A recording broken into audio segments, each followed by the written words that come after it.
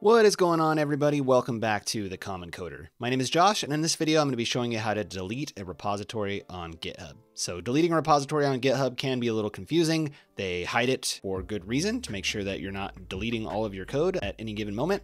And so in this video, I'm going to show you where the settings are located and how to delete your repository. So without further ado, let's go ahead and get started. All right, so to delete a repository, a few things need to be true, and it really depends on what type of account it is and what your access level is. So if it's your own personal GitHub account, all you need to be is the owner. So it has to be your account. You can't be a collaborator on another person's account and then have the ability to delete repositories there. You have to be the owner of the account that contains the repository. So that's for personal accounts. For organizations, so if you're part of an organization, either through your work or you contribute to maybe an open source organization, you either need to be an owner on the organization, so you need to have owner privileges in the organization settings, or you need to be an admin on the specific repository. So on organizational accounts and for those repositories, you can set individual access levels for the people that contribute to those repositories. And in order to be able to delete a repository, you need to have either owner privileges for the whole org or at least admin privileges for the individual repository. GitHub also has some really good information regarding this on their webpage. So they have a little section for deleting a repository. You can see the access limitations here, and then there's kind of a step-by-step walkthrough as to how to delete your repository on GitHub. But we're going to go ahead and walk through these steps here and show you exactly how to do it from start to finish. So let's go ahead and get started. All right, so I've navigated over to GitHub here, and what I've done is created this repository called delete me repository because we're going to go ahead and delete this thing. So in order to delete this repository, like I said, assuming that you have admin privileges on your org or it is your own GitHub account, if either one of those is true, you should see this settings tab here up on the navigation bar.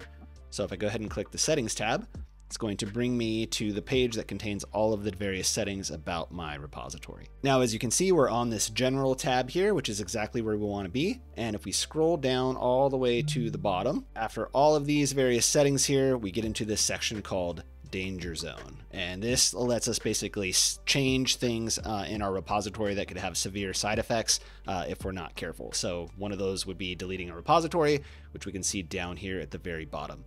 So you can see this, delete this repository. Once you delete a repository, there's no going back. Please be certain. So this is actually not 100% true, and we'll look at this in just a second. But you can see here we have a red button that says delete this repository. So I'm gonna go ahead and click this button, and it's asking me, do I want to delete this repository? Go ahead and click the button again. I want to delete this repository. And then it's going to warn me again that unexpected bad things will happen if you don't read this. As of right now, this says this will permanently delete the Common Coder delete me repository, wiki issues, comments, packages, secrets, workflow runs, and remove all collaborator associations. So a lot of stuff gets removed if you delete a repository, including, any wiki information that you have, any issues that went along with it, any comments that have been made in the code, any packages that you may have published through GitHub packages, any secrets you might have set up for access control, workflow runs. This is going to be related to GitHub Actions and all collaborator associations. So as long as you're okay with all that, you can go ahead and click I have read and understand these effects. And then the very last thing we have to do, we have to type the name of the repository in the box to go ahead and confirm this. So what I'm going to go ahead and do is type my GitHub username, which is the Common Coder / and then the repository name, which is delete me repository. All right, and assuming that you've typed that correctly, this button should activate and it says delete this repository. I'm gonna go ahead and click this. And now we can see that the repository, delete me repository, was successfully deleted, and I no longer see it in the list of my repositories here. All right, so that is how you delete a repository from GitHub. But like I said, there is a way that you can see which repositories are deleted and even be able to restore the repository in some fashion. So let's go ahead and take a look at that. So we'll go ahead and click our avatar up here at the top and then go down to settings. And inside of this setting page, we can see there's a bunch of options over here on the left-hand side. I'm gonna go ahead and click on repositories. And you can see here that here are my 3 remaining repositories, but there is this second tab over here that says deleted repositories. If I click this, you can see that there are no recoverable repositories found in the Common Coder. It may take up to an hour for repositories to be displayed here. You can only restore repositories that are not forks or that have not been forked. And so since we just deleted this repository, we're seeing this message here. Now, if I wait a little bit of time, I should be able to see my old repository here on this page and possibly recover the repository from being deleted. All right, and after a bit of waiting, we can see that GitHub has done its GitHubbing, and we now have the ability to see our deleted repositories. So you can see here, there's a message that says, may take up to an hour for repositories to be displayed here. You can only restore repositories that are not forks.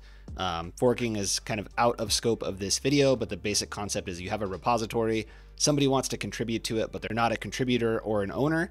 They can fork that repository if the repository allows it, and then make edits and changes and different things like that to that repository in your own GitHub account. And there's a process for open source projects to allow merging back into the original repository. So it really depends on what your goals are, but definitely out of scope for this video.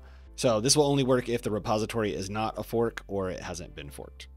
So you can see here, here's my delete me repository.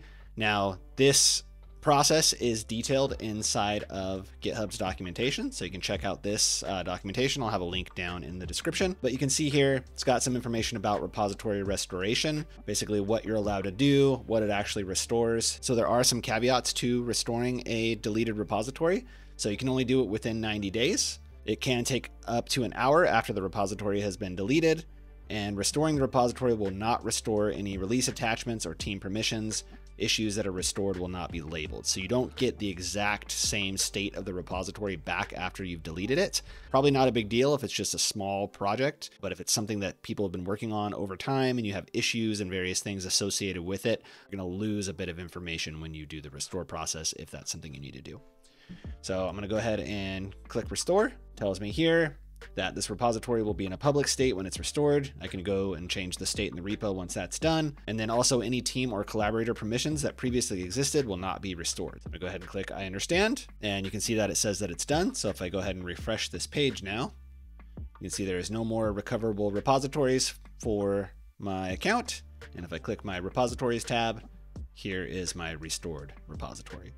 All right, and that is how you delete and restore a repository on GitHub, and that is going to go ahead and do it for this video. So thank you so much for coding along with me today. If you like this video and found this information valuable, please give me a like down below, and if you're new here, please consider subscribing. We're going to be learning a lot more about Git, GitHub, and web development, and I would love to have you along for the journey. So until next time, be sure to stay curious, never stop learning, and I will see you all in the next video.